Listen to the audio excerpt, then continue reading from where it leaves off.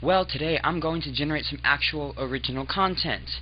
It is going to be a tutorial on how to install I2P.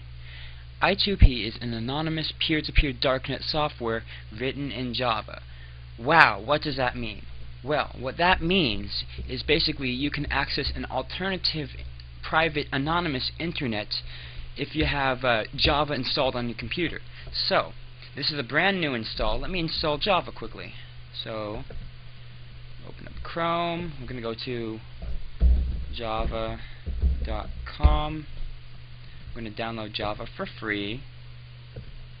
By the way, I2P is completely free and completely open source. So what that means is you can, if you know how to program in Java a bit, you can actually make things for it, I guess. Alright? So we're downloading it.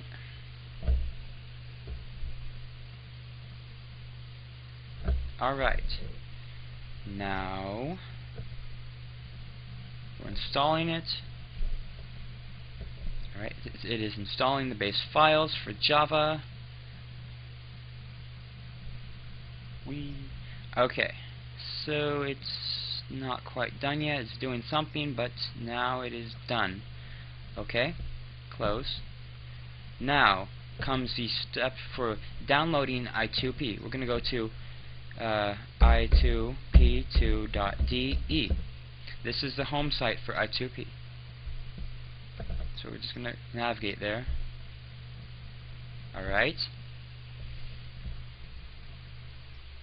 So you can just look at all these diagrams and try to understand it, I guess, but I don't think you understand it unless you're like really informed about, you know, things that are encrypted and network things, I guess. So basically we're gonna skip to the part where we download it. Basically, you have to be well, the way it works basically is you tunnel all your traffic through your peers, and it's different from Tor because it's completely anonymous in the sense that your inbound traffic is separated from your outbound traffic, so they go through different routes to get to your host or to your target, basically. So we're going to download the graphical installer. We're going to save it.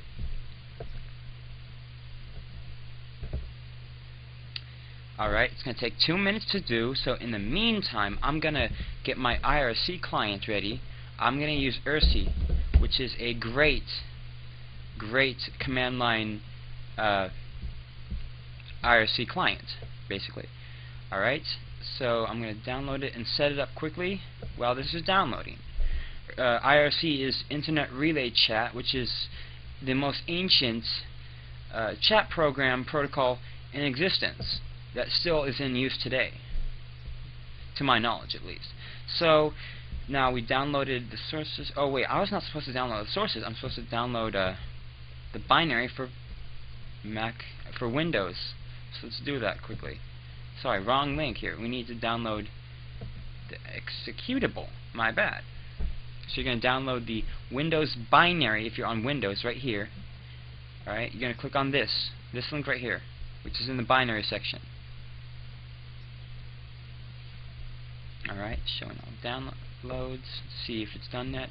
No, it's not quite done downloading yet, so we're going to quickly install IRC. Alrighty, so it is in my documents, downloads. Okay, we're going to quickly install it, run. We're going to select a different installation directory. We're going to put it on the desktop in a new folder called IRC. Alright, and extract it there.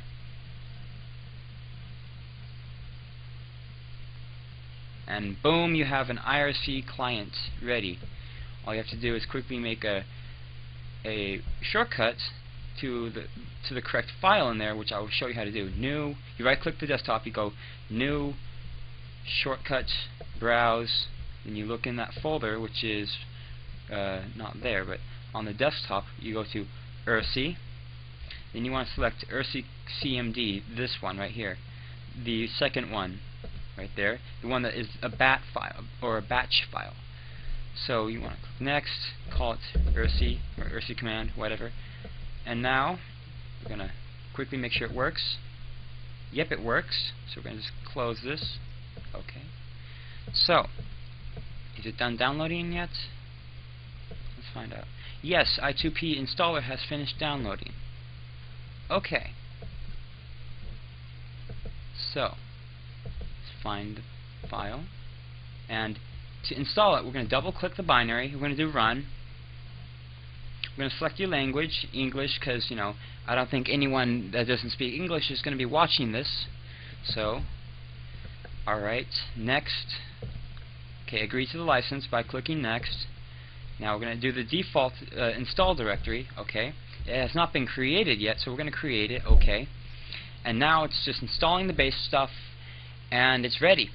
That's all you have to do to install it, not to configure and use it. Let's quickly make a desktop shortcut. Okay, done. Let's close this window. To configure it and run it and use it, that is the slightly more difficult part.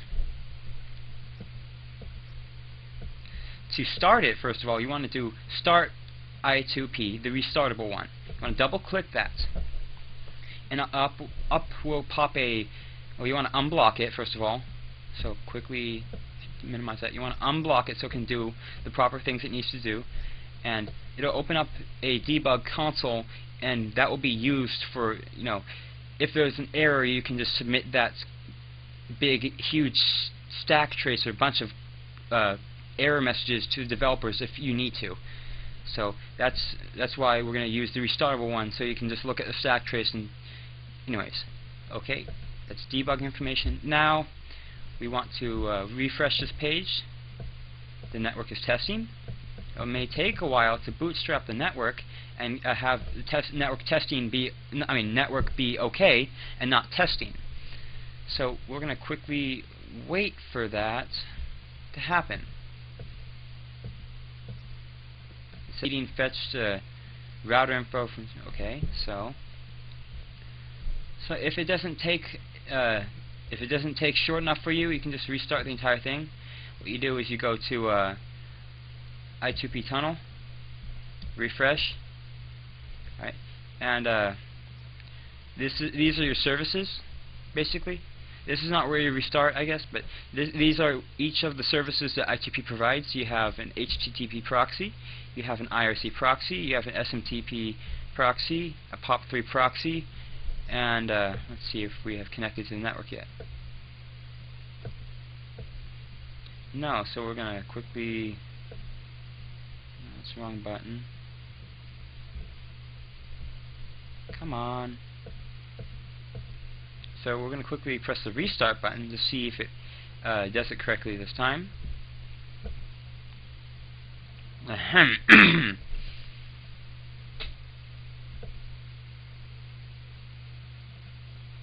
Alright, the router is off now, and we're going to try getting back to it.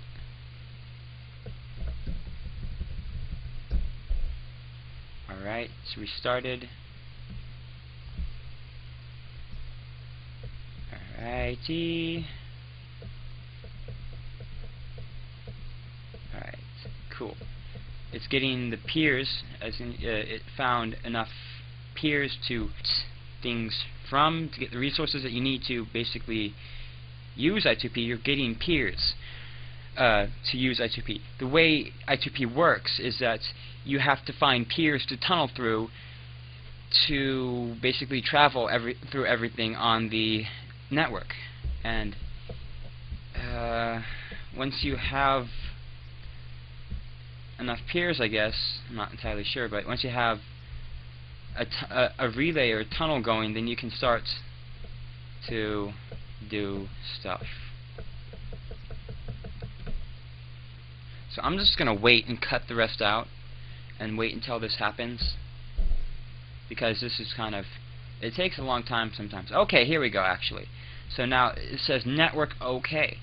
When this happens, when you get to the network OK part, you are completely ready to use I2P and the network that comes with it. Or you're completely ready to use I2P basically. And now I'm going to show you how to browse on the I2P network using HTTP, or basically the web browser for I2P. We're going to configure it in Firefox with a separate. We're going to use a separate browser for I2P. to basically separate the different traffic so you don't have to turn like the proxy on and off each time you want to switch networks. We're just going to use an entirely different browser to do I2P versus the regular internet. So we're going to go to Tools, Options, Advanced, and click on the Network tab, and then do Settings. Yes, that's kind of a lot.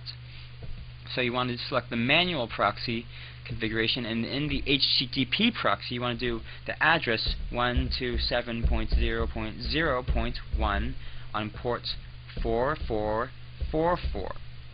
Alright, so this will configure your Firefox browser that we're going to use separately to a web browser for I2P. So we're going to go to www.paste.i2p2.i2p. Did I get it wrong or something? Well, at least we got onto the I2P network. The proxy is working. However, the site does not seem to be there. Did I use www incorrectly? Or anyways, it's paste. Here we go. Paste.i2p2.i2p. There's no www in it apparently. So we're gonna see if we can basically. Well, we have access to the site. It's just going to take a little while to do everything, because I2P is known for its incredible lag, but it's the price of anonymity, basically.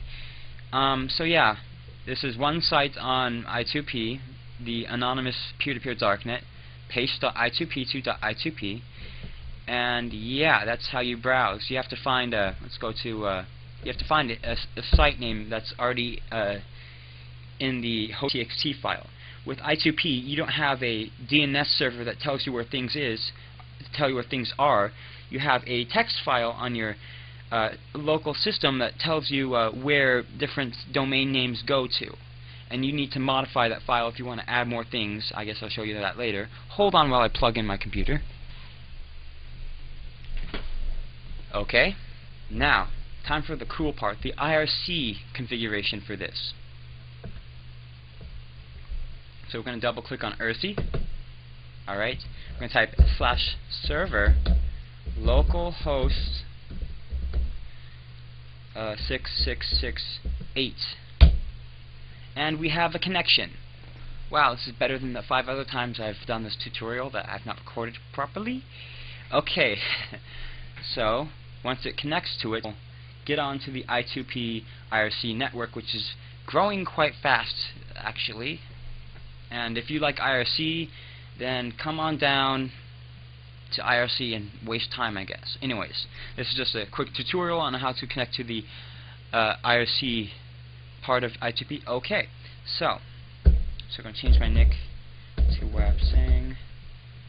I identified myself on here, so we're going to just go to a quick channel like hatch I2P, not I3P, I2P-chat. Alright, and yes, there's going to be some lag, and here we are on the IRC channel. That is for I2P chatting off topic, basically. And yeah, it's just quite that simple, and yeah, there we go. That was a tutorial for setting up and configuring I2P, the anonymous peer-to-peer darknet written in Java. Let's cut this.